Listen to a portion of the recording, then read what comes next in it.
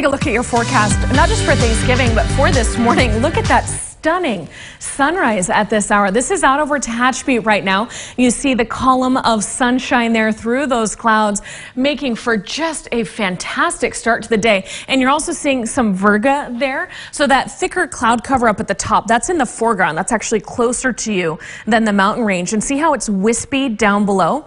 Virga is technically precipitation. There are water droplets falling from the sky, but it evaporates long before it hits the ground. So whenever you see those wispies like that, yes, it's rain, but it's not rain. Makes sense? Let's take you out over over Bakersfield as well as we move from that Tehachapi camera. You see the cloud cover here and see how it's lifting and then being swept back. So that drive of wind up at the higher elevations there, that's what's helping to enhance that evaporation process. Stunning sunrise colors here. If you're snapping pictures, send them to us. We'd love to see them and share them on our social media as well. These high thin clouds coming through yesterday already clearing out. It's a sunny day ahead. High pressure means sunny, stable conditions.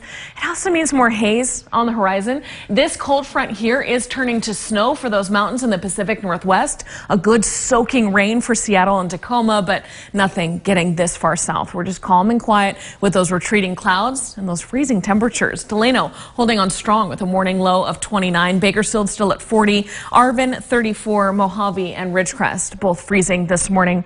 But now that the sun is coming up, it's warming us up. That high pressure continues to dominate through our Turkey Day forecast. So that actually means we're going to keep warming. We have sunny 70s for both Thanksgiving and Black Friday.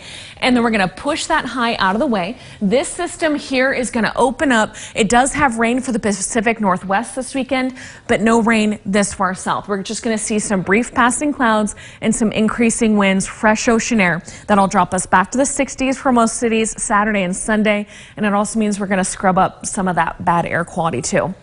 As much as we love sunny 70s for Thanksgiving, it will come with some haze. So if you have sensitive lungs, if you have someone coming over to your house who is elderly or very young, just make sure that they're enjoying their time, but they're not overexerting their lungs in the bad air quality for Thanksgiving.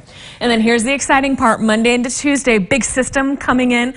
The long range forecast shows that for the next couple of days, there's just the passing clouds, and then the organized cold front with valley rain and Sierra snow will come for us from Tuesday into from late Monday into early Tuesday. So that's why you see a chance of rain for Monday night. But until then, nice and dry for the rest of your fall break through Sunday. There's those 70s for us here in the valley and the Kern River Valley heading into your Turkey Day forecast. And then for those of you in Tehachapi, 59 today, but then sunny 60s tomorrow, Thanksgiving, Black Friday, and on Saturday too.